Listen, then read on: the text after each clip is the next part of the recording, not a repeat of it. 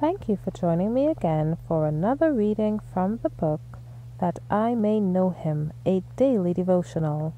Today's reading is entitled Light for Those Who Love Light, July 30th.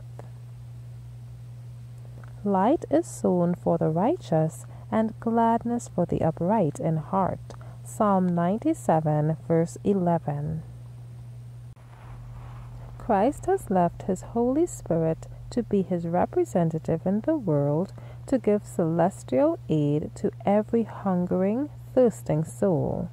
We are living in a most solemn period of this world's history, but light is shining for those who will walk in the light.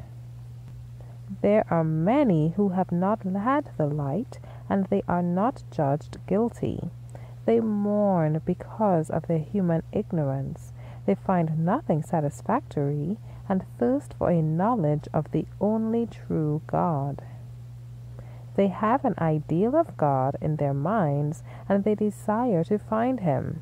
He has entrusted light to His people to give to all those who are praying for light. He has sent forth His streams of salvation to refresh those who are athirst for a knowledge of truth, virtue, and holiness. To such we should speak as did the Apostle Paul to the Athenians, whom therefore ye ignorantly worship, him declare I unto you. Acts 17:23. Heavenly inspiration has come to men, and they have been entrusted with gospel truth, and have thereby been weighed with a solemn responsibility to devote their God-given powers to making God known to man.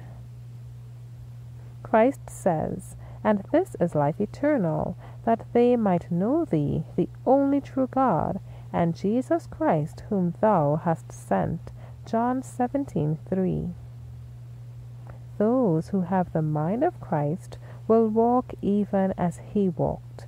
They will live out the law of God, will feed upon Christ, be partakers of the divine nature, and stand as living sentinels for truth. In integrity of heart, they will voice the cry, "Come out from among them, and be ye separate, saith the Lord, and touch not the unclean thing. And I will receive you, and will be a father unto you, and ye shall be my sons and daughters." 2 Corinthians 6, verses 17 and 18. God gives light to those who love light. He imparts truth to those who search for truth as for something of most precious value, in order that they may impart light to those who are in the valley and the shadow of death. Thank you for listening today. Be sure to join me tomorrow for another reading from the book That I May Know Him. Be encouraged.